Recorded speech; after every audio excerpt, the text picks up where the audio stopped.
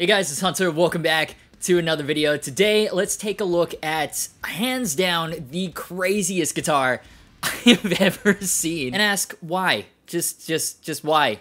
Why? But also celebrate the fact that there are people this insane to actually create Steve Vai's Ibanez Hydra.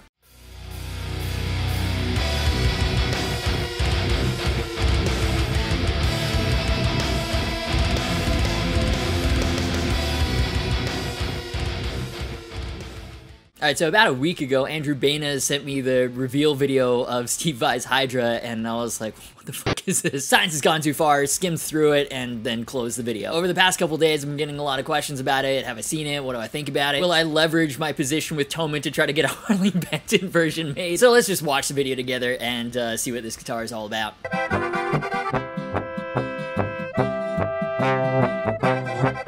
Pretty epic intro.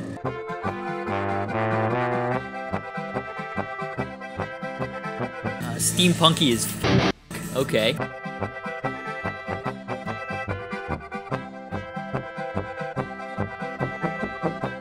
I love these shots, man. These vanity shots.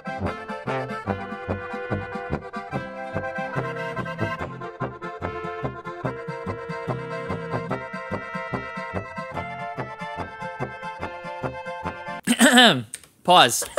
If you're not familiar with the Hydra, the multi-headed monster from Greek mythology, and as you can see, this thing has a lot of strings and a lot of necks and presumably a lot of heads going on.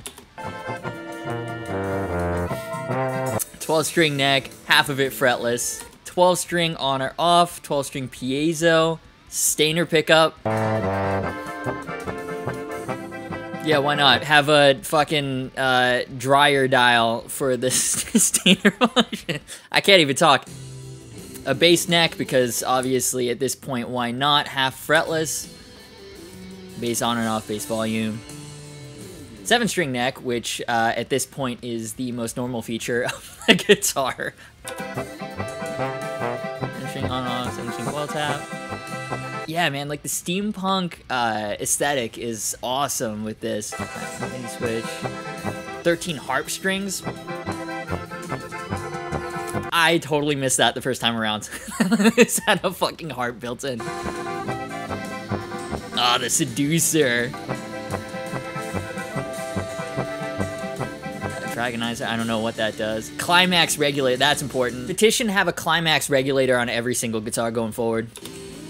That's groundbreaking. Optional lamp. The features keep... Oh my god. It just keeps going. It just keeps giving you more. Oh my god. Hey, you know, though, for something that's called the Hydra that's supposed to have a lot of heads, this only has 2. So, commentary on technicalities. That's fucking insane. It's like the sheer amount of scientific resources poured into this thing. It's like, hey, should we find a permanently renewable energy resource? Nah, fuck that. Let's build a guitar with the built-in harp, seducer, and climax regulator. Jesus, this literally has all the specs. Fretted or fretless? Yes. Guitar or bass? Or harp? Yes. Floyd or hardtail? Yes. It's like Steve Vai just looked at this and was like, fucking give me all of it. Really curious to know what the Dragonizer does. Do they have, like an actual spec sheet? Low-key though, is this the ultimate session instrument? Yeah, like sometimes people are like, oh, I just bring my Stratocaster or my Telecaster because that's the one guitar I need for everything in the studio. Bullshit. This is the one guitar you need for the studio. I mean, this is obviously a one-off, so I haven't found anything on Ibanez's website, but, okay, so it's got a triple neck. Oh, the bass is actually 3/4 scale length. On January 28th, so what is today? That's tomorrow. Oh, Steve Vai's releasing a new album in Violate. Vai will auction off a one-of-a-kind NFT of the video via open right off. Like, okay, the idea of NFTs is cool, but the way they've been utilized lately, where you're essentially paying for the bragging rights that you own like a fucking JPEG or an MP4, that's horseshit. This says that it's at least includes unlockable content, but it can only be unlocked and revealed by the owner of the item. Well, that doesn't sound like a scam. Maybe I'm just old school, but like, I am a believer that you should kind of at least know what you're buying before you spend $3,000 on it, or I guess Ether is down right now, so $24.49. But anyways, it is Steve Vai, so I'm sure someone will buy it. For the rest of us, we can just watch it on YouTube without the unspecified bonuses, of course. Yeah, I'm a big fan of the guitar itself. Like, who even thinks of doing something like this, especially the built-in harp? And judging by how much time it takes me to retune a 12-string, I don't want to know how much time it takes to restring and retune this thing. I think personally my brain would go into complete meltdown, like with option paralysis, if I actually held it. This is complete insanity, and I love that. What do you think? Do you think this is a celebration of what the best guitar scientist minds on the planet can provide? Or do you think it's an absolute abomination and should be burned at the stake? Any and all thoughts, leave them down below. You know, I was gonna end the video right there, but I'm having a lot of fun, so let's see what else is going on in the guitar world. Oh god. Well, on a related note, Gibson preparing to sell NFTs of its most famous guitars. Do non-fungible tokens have a good tone? It's gonna bring a whole new aspect to the tone wood debate. What string gauge is on your NFT? Okay, so this is a good explanation if you don't know what NFTs are. It's a one-time certificate that requires digital ownership.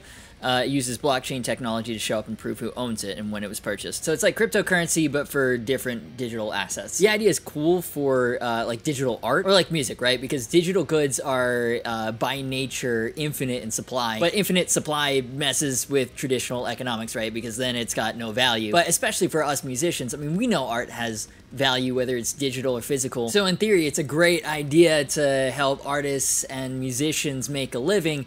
And for the consumer side, you can link real-world bonuses to those NFTs, you know, permanent discount on merch or permanent VIP backstage access or whatever, you know, as long as they're fully disclosed. But a lot of it is just turned into people with way too much money paying each other way too much money for pictures. Anyways, apparently on January 14th, Gibson filed for trademark registrations for uniquely shaped body portion for 6 of its famous models, including Les Paul Flying V, SG Thunderbird Explorer, and what looks like either an ES330 or ES335. So they just filed trademark registrations. And I guess, I mean, knowing what we know about Gibson, they're extrapolating out that Gibson will be selling NFTs, but that's not actually what the article is saying. You know, it wouldn't surprise me if they're working on NFTs. You know, Ibanez is doing it, ESP is doing it too. But really, they've just trademarked the shape. So, like, nobody is doing a Les Paul NFT unless it's Gibson.